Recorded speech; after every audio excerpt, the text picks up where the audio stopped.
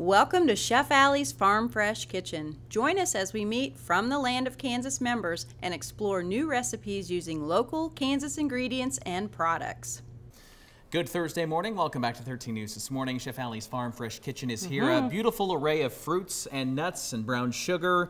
We eat with our eyes, Alli, and today's feature looks absolutely amazing. And we're jazzing up something that needs a lot of jazz, right? It does need a lot of jazz. And so what we've set up here today on behalf of From the Land of Kansas is a breakfast oatmeal bar. Okay. And yes, oatmeal gets a bad rap. I personally don't like it either, but this is a whole new ball game because notice we're using steel cut oats. What's the difference? Okay, so this is actually even more nutritious because they take the whole oat and they just cut it into pieces. Okay. So it's chunkier in texture, but we've discovered that once we cook it, especially in an R2D2, instead of being all gloppy and sticky, it gets super creamy.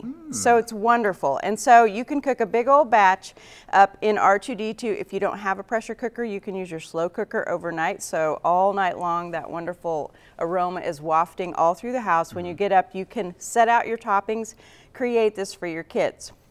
So what I like to do, and of course with the big slice apples, they make it really handy if you don't have time to put out your fruit and your nuts and all that. You can just grab a jar of their big slice apples. My family loves these. There's all different flavors. And so what I typically do is I go to my Red SoloCup, and so these are called Oatmeal Shooters. Okay. Oatmeal Shooter Cups, and so you can see the texture is real nice and creamy. It actually looks chunky, but it's creamy, and so it's cool to make up a whole batch because this reconstitutes super easy through the rest of the week. And how long does it take to make in the pressure cooker, by the way? So in the pressure cooker, on your stove, it's probably going to take you between 20 and 30 minutes. In your pressure cooker, it takes 8 minutes with a 5-minute natural release.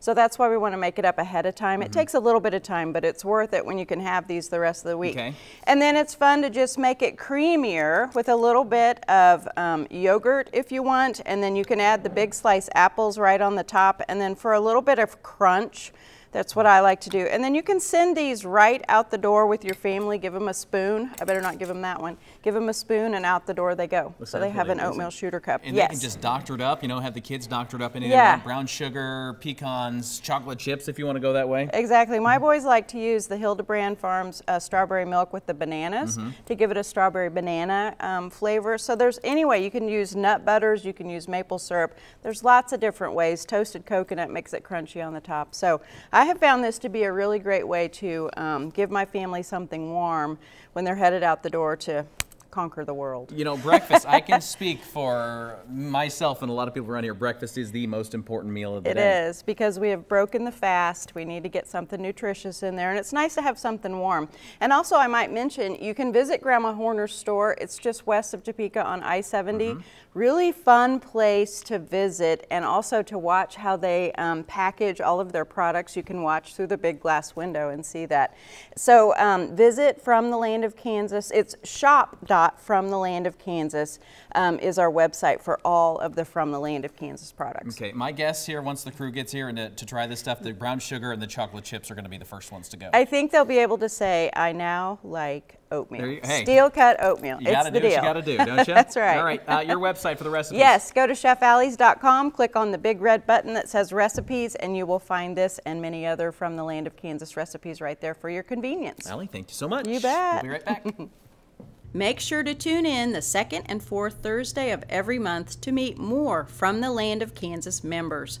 Remember, visit FromTheLandOfKansas.com to explore and find Kansas foods, products, and services.